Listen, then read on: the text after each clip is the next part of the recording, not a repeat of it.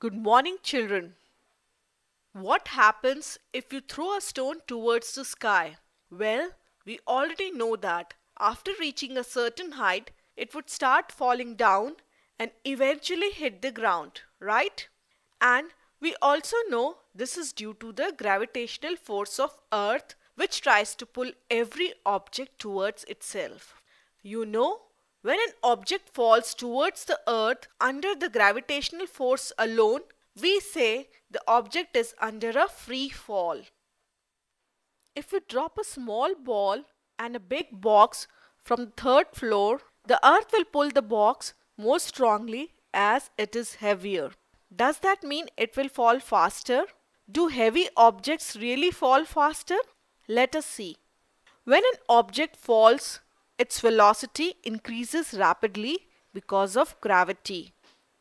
It means the object accelerates.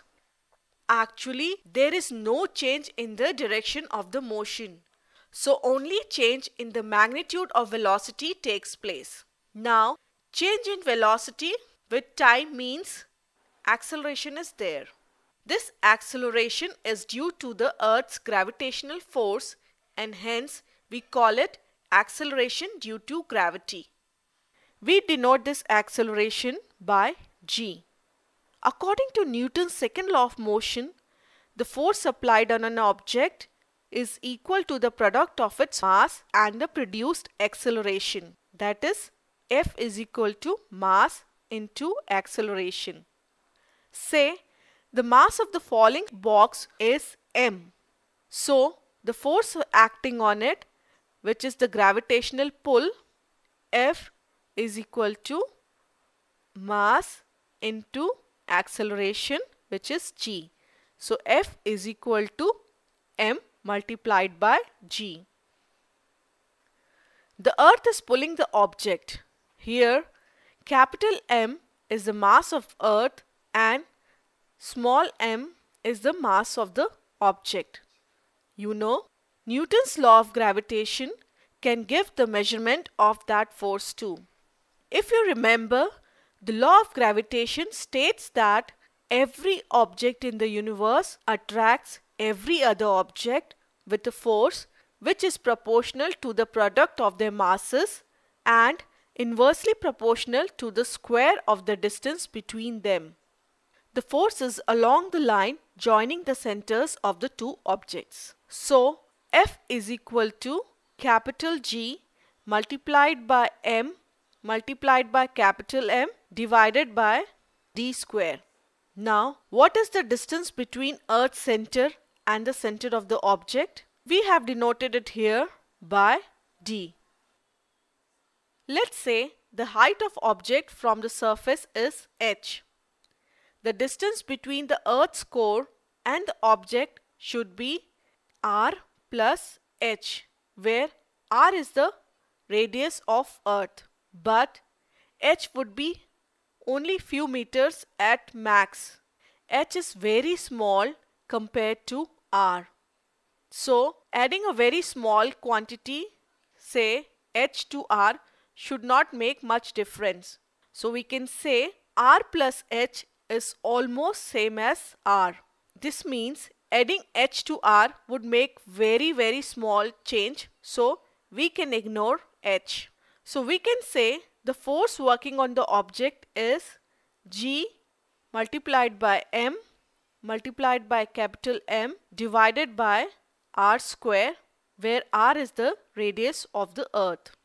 And this force is equal to mg. So, equating these two, we see m cancel out each other. This means g, which is the acceleration due to gravity, doesn't depend on the mass of the falling object because mass is not even in this equation.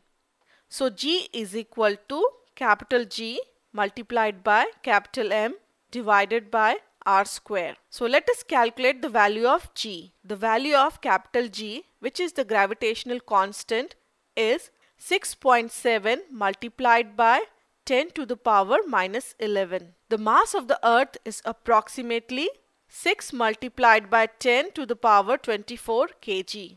and the radius of the earth is almost 6.4 multiplied by 10 to the power 6 meter. Now putting all these values in the equation, g is equal to 6.7 multiplied by 10 to the power minus 11 multiplied by 6 into 10 to the power 24 divided by square of 6.4 multiplied by 10 to the power 6. Now let's calculate the power of 10 first. In the numerator, we have 10 to the power minus 11 and 10 to the power 24. So it becomes 10 to the power 13. In the denominator, we have square of 10 to the power 6, which becomes 10 to the power 12. So 10 to the power 12 in denominator and 10 to the power 13 in the numerator.